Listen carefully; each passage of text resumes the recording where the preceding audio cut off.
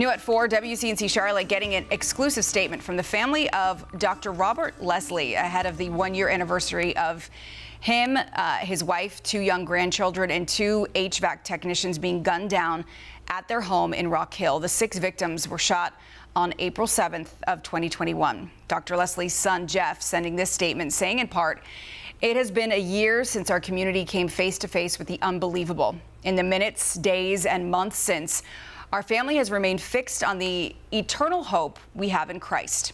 You can read more of that statement right now on our website, WCNC.com.